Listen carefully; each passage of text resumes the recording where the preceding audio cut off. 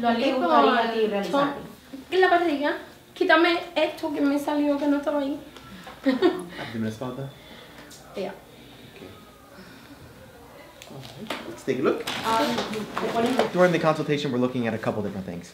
You know, she doesn't have any children, but we're always looking to see, you know, when we're looking at the abdomen, we're looking at, one, if there's any, you know, amount of loose skin that's there. We're looking at the amount of fat that's there. And you can see, you know, she's got a pretty good skin tone. She does have some fat that's here. She has had prior surgery, so, you know, we're always looking at if there's any hernias in the area, especially in people who've had a prior surgery, because if there's a hernia in the area, you know, we may need to fix the hernia before we do the liposuction, or, you know, it may need to be fixed by a general surgeon, depending on how bad it is. So, you know, we're looking for anything that's going to potentially cause a problem during the liposuction.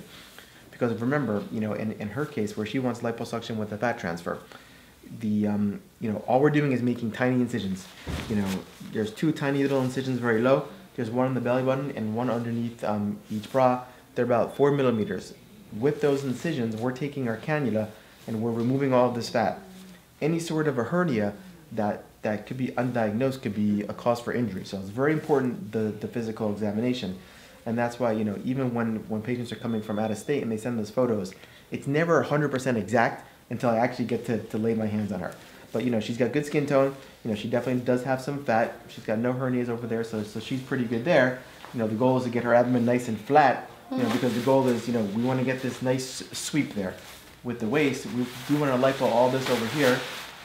Get rid of all these rolls, and bring this in. So this comes into a nice hourglass shape, like this. Get that curve here. You know, getting that curve here and bringing this in, adding a little bit of fat to the hips, and adding some fat to the buttocks is going to take care of her whole problem. Get her a nice tiny little waist, la cintura, and get a nice shape for her buttocks. You know, the main thing is with the fat transfer. You know, we're taking fat from different areas of the body and we're moving it into her normal tissue. The only way that fat's going to survive is if the normal tissue, her normal buttocks, is going to grow new blood vessels into the fat that we put there. That's about 40, 50, maybe 60% of the fat that we put in there will survive. So very important that I like my patients for the first 10 days not to sit, not to apply any pressure to the buttocks. I think that's the kind of key period. That's going to give the most ability of the fat to grow into the fat that we put in there from the normal surrounding tissue.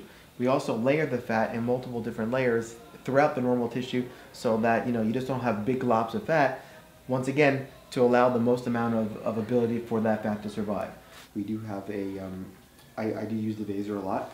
I recommend it in everybody. It's an ultrasonic assisted liposuction.